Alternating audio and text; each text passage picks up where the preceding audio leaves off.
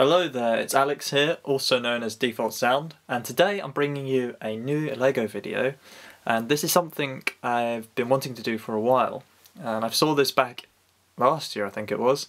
Nico71's, who's another YouTuber, does lots of great LEGO contraptions, and this one caught my eye for some reason last year, maybe because he made the instructions available, but I quite liked the pneumatic pump he made and designed, and because he allowed people to look at the instructions, I thought let's try and reverse engineer it and build my own. So there were a few parts I didn't have and I had to order these separately, as I've got here on the desk at the minute. This one in particular is the pneumatic pump, which is the, I can't remember the exact part number, but it's the one where you can use the hand pump to pump air into the pneumatic system. And so I had to order another 3 of those in addition to the one I already had. And I also bought some more pneumatic tubing, because this uses quite a lot of pneumatic tubing, and a few more modern pieces that I don't have many of in my collection. But I went through and I reversed engineered the entire, well, not reverse engineered technically, but I went through all his pictures he had on his website and one by one figured out how this was built.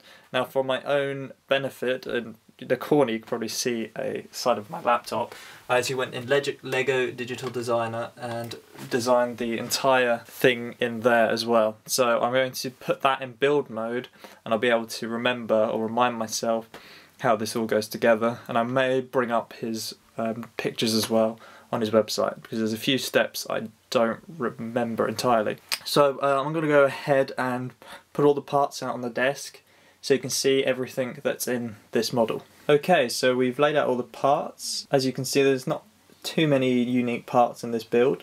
I do want to point out a few parts that I didn't have many of. The first one was this Technic frame, I'll call it. I didn't have many of these. I think I've used all of them in this build. The other part that I substituted was the wheel. Nico uses a slightly different wheel in his build, but I substituted it for this LEGO Mindstorms wheel, if I remember rightly. You also need a few pneumatic parts, like these pneumatic T-junctions, and I don't know the name of this part. It kind of gives you a piece where you can connect another bit of tube, and it also has a Technic hole that allows you to put it on a beam. Yeah, you also need a fair few beams. I've changed the colour scheme of mine to match what parts I had. Nico, I think, went for yellow and red. Mine, I've gone for black and blue, just because that's what I had in my collection. And yeah, that's about it. So this is the switchless pneumatic pump. So it uses no pneumatic switches, and once I get to the part where we build the switchless, or the switch out of Technic pieces, I'll try and explain how it works. And this is what I think interested me the most about this build, is it's got a very interesting mechanism in it. So yeah, let's get started and try and build this.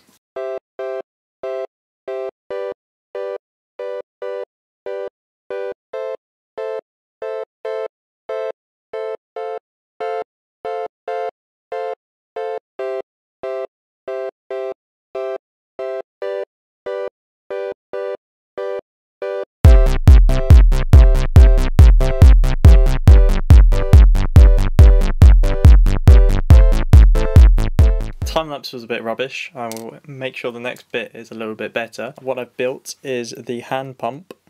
I've just got to put the pneumatic pumps into it, because in LEGO Digital Designer they do not have that element. Alright, I've got to take off this arm here as well as this arm, and I've got a pin ready here and ready. Where is it? There it is. 2 pins ready for where the pneumatic pumps are going to go. They weren't too expensive, they're about £2 each. You have to be careful on Bricklink if you're buying these, because there's different model numbers, and for some reason some of them are ridiculously expensive. I think if you look and search carefully you'll find the cheaper part. That way, I think. And that's going to connect in there. There we go. That looks about right. Is it that way? No, that feels more like that way. Look at that. Got some pumping action there. All we have to do is put in the next 3. There we go. Look at that. Got 2 in there. And feel there's a lot more tension now. We've got 2 springs, and I imagine all 4 you're going to get a lot of airflow out of that. Actually, really I should use a friction pin between them. Maybe I should use a friction pin. Does it matter? It doesn't really matter. I would advise using a friction pin between them here. So between there I'd probably use a friction pin, and at the bottom there. But once you put them together I don't think it's a huge issue. I think when you have them separated like this you get twisting, but if you anchor them at this side you're going to get less twisting. Might be something worth investigating. Okay, I'll put everything back together.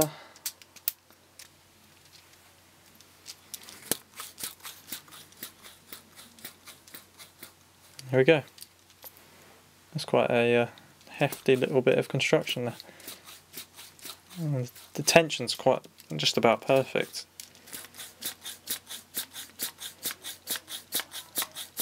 Moving on, we will now build the, well, I guess the pump itself.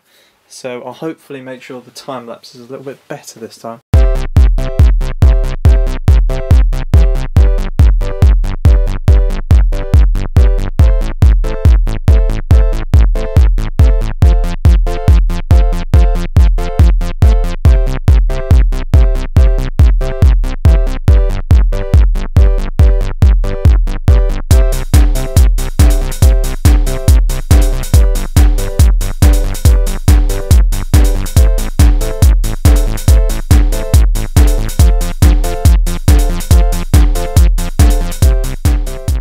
Okay, you may have noticed in the time lapse that building this has been a little bit fiddly, and the main reason for that is LEGO Digital Designer doesn't really give you logical steps to build models that you've designed in the software. So that's why the frame at the minute looks a bit odd, and it's got a cantilever piece that's hovering at the minute. So I've ended up going back to Nico's website and just following the pictures, and so far I've built the main arm. So this will pump this piston up and down eventually, and this is the cam piece that will spin up and down to create the motion. Built this, and next I will try and figure out where everything else is going onto this frame I've got here. So far it's looking good, not many pieces left to go, so yeah, all going well, we should have a pump very soon.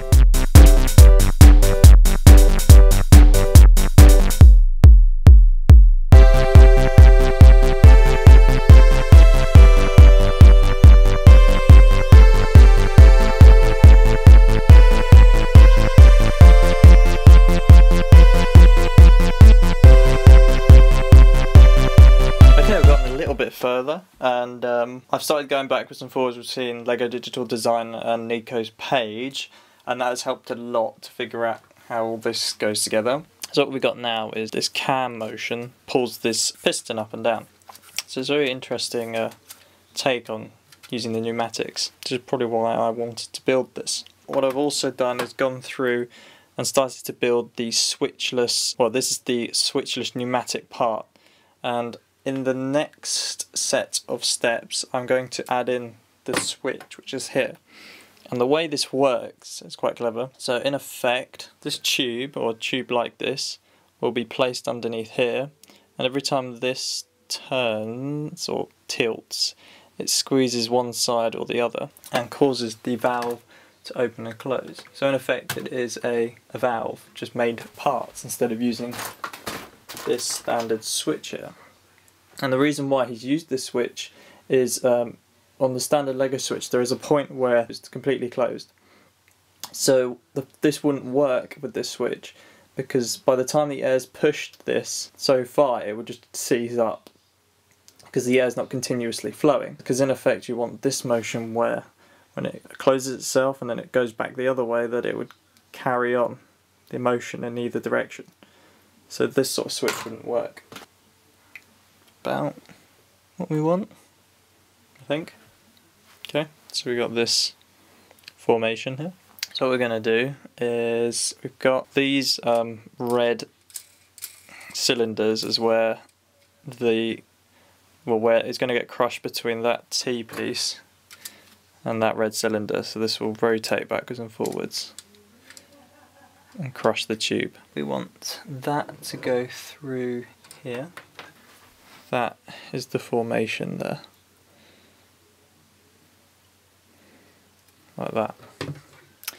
Maybe this just pushes down on there, and then we use our piece with a stop on the end. Try and feed it through. Okay, it's got there.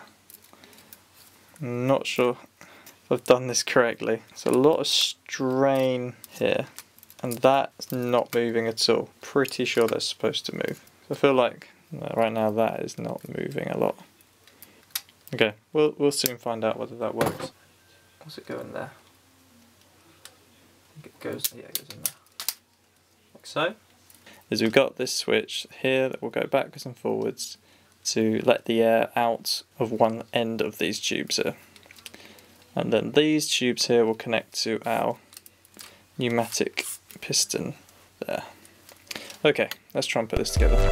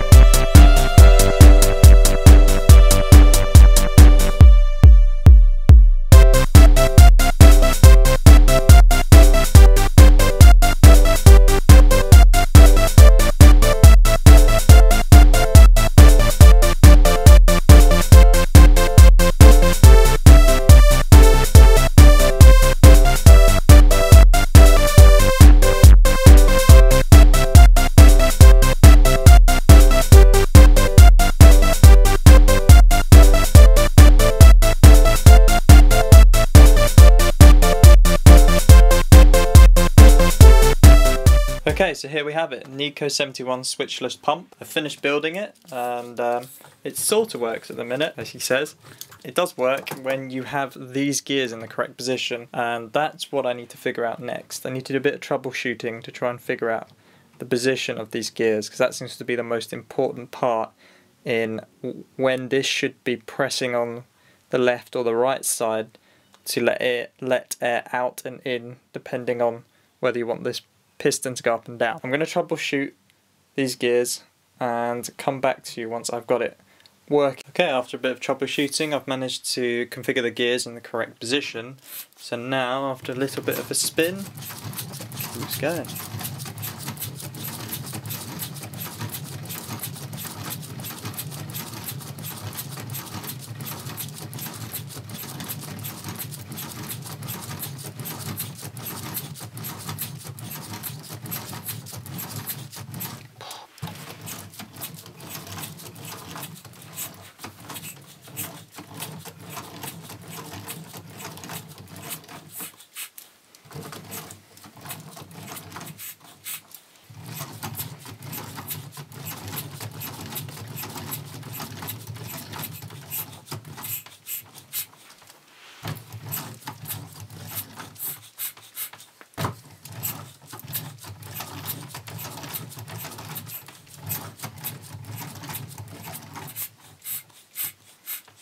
Well, thank you for watching. I hope you've enjoyed the build log. I've certainly enjoyed building it, and that's all from me for today, and I'll see you next time.